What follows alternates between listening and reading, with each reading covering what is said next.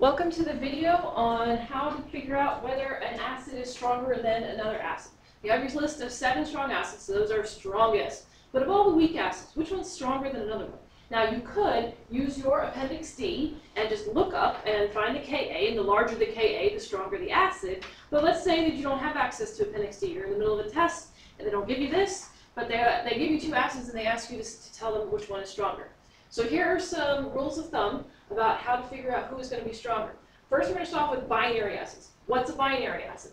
That is just when you have a hydrogen and one other molecule, one other atom, which could be a fluorine, a chlorine, anything, any element off the periodic table. We're just going to call it X. Keep this in mind. Okay? This is super important. You have to understand what is an acid and what makes a chemical be an acid and act like an acid. In order for a molecule to be an acid, what has to happen is, let me just erase this for a second, draw it a little better. Between the hydrogen and atom X are a pair of electrons that they're sharing. This is a covalent bond. And this electron was donated from the hydrogen atom, and this one was donated from atom X. In order for this to be an acid, atom X has to steal the hydrogen electron away and then keep its own electron, thereby making this negative, because it now has an extra electron, depriving hydrogen of its electron, making it positive. So when that happens, you now have an acid because this is what makes a solution be an acid. So when we're going through what makes acids strong or weak, any situation that will make this more likely to happen will make the acid stronger. If you have an X where this is not quite so likely to happen, then the acid will be weaker. All right, so what can make the X be more likely to take the electron away from the hydrogen? Well, one option is if the X is more electronegative, then it is more likely to take that electron, because that's the definition of electronegativity.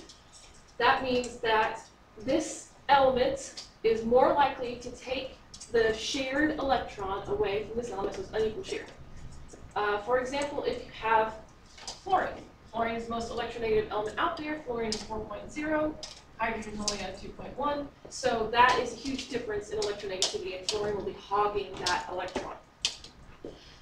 Whereas if you compare that to just the next one down on the list, oxygen, okay, we know if we put hydrogen with oxygen, then we can get that hydrogen to leave its four bonds. This is 2.1, but now it's 3.5. So less electronegative. It can still take away the electron, and so it can still be an acid. However, it's not going to be as strong. The other thing that has to happen is so 2 things. One, you have to take away the electron, and one, you have to leave it that way. If you have a situation where this is not stable and will then attract the hydrogen back to help it be stable, then it's not going to be an acid, because it's only an acid when the hydrogen leaves. If you take your hydrogen back, you're not an acid. So what kinds of things can make X more stable? The bigger it is, the more stable it will be. So if you have fluorine, which is a very tiny atom, it starts off with 9 electrons already. Once it takes that electron away from the hydrogen, it now has 10 electrons. So that is, percentage-wise, a really big jump in the number of electrons. You've just increased your number of electrons 10%. If you had, for example, further down that list, iodine has 53 electrons. Going from 53 electrons to 54 electrons, not so big a deal. So because it has more energy levels, it can spread that electron out, and so that negativity that it's getting from being that anion is not as much of an impact on that element. So let's talk about the periodic table as far as trends are concerned. I'm going to slide my periodic table over here. It's got some other stuff on it, don't worry about that. So the more electronegative the element is, the more likely it is to be able to pull the hydrogen's electron away. Electronegativity increases as you go left to right on the periodic table. So fluorine, more electronegative than oxygen, and nitrogen, and so on and so forth. And that's only for rows now, okay? So anytime you're looking at two elements, you have to compare them, and they're in the same period, then it's all about the electronegativity. The one on the right will be the stronger acid. As you go down a column, it's not so much about electronegativity. The electronegativity decreases as you go down here, but what increases is size, and that increases a lot. So as you go down a column, you're actually going to increase you're going to increase acidity, strength of the acid. So you hopefully know your seven strong acids by now. These are three of them. Those are the three of the binary acids that are strong. Notice that fluorine's not on the list. Yes, it's electronegative, but fluorine, the fluoride ion, is not very stable. And so it will, well, here, one's right here.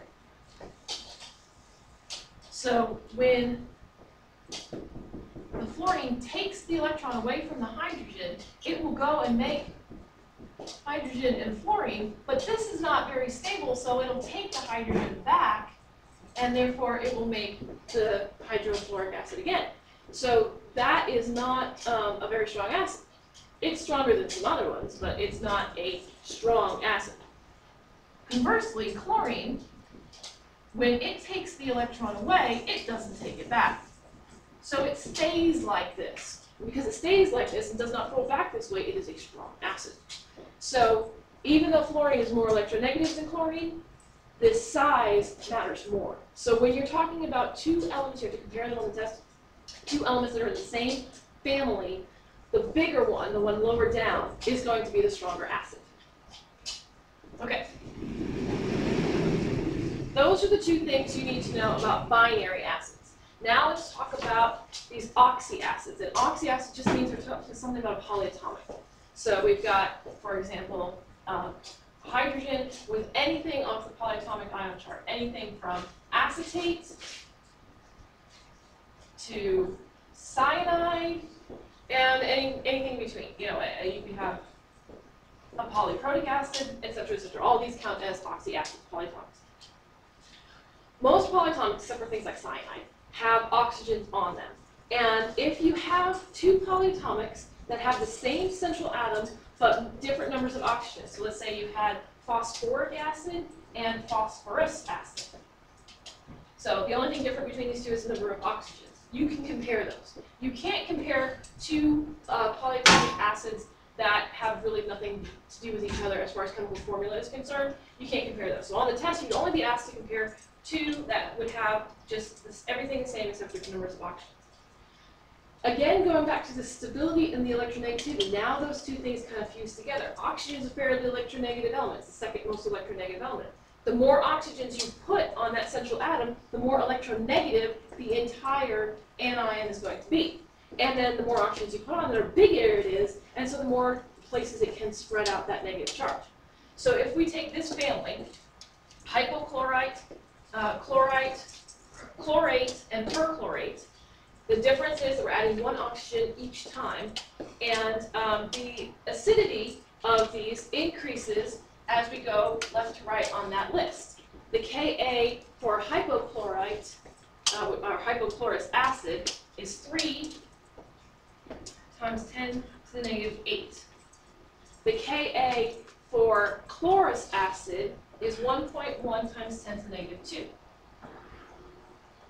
And hopefully you already know that these two guys are both strong acids. So weak acid, strong acids, but this one's stronger than this one because it's got a bigger Ka. So the more oxygens you add onto that, the stronger the acid. The last group of acids is called the carboxylic acids. Carboxylate, hopefully you know from biology, carboxylic acids. This is a carboxyl group. You have a carbon double bonded to an oxygen, single bonded to another oxygen, which has a hydrogen on the other end of it. This is the hydrogen that we're going to be losing. Now, the other side of that carbon is bonded to umpteen things. I have it bonded to another carbon, and then I put R here. R just means more stuff. It could be anything. It could be any kinds of stuff. When you have a carboxylic acid, which is a major category of organic acids, if you take these other hydrogens, not the one you're losing, but the other hydrogens that you're not going to lose because they're bonded to a carbon that's a nonpolar bond, and you swap those out for other halogens. So let's say chlorine, fluorine, bromine, iodine, you know the halogens. If you put other halogens there instead of the hydrogens, you've now increased the electronegativity of this, the anion, which you have left after you lose that hydrogen, and you increase the size of it. So that will make it a stronger acid. So these are all the basic factors that you can use non-mathematically to figure out if you're looking at two different acids, which one's going to be stronger than the other. Thank you.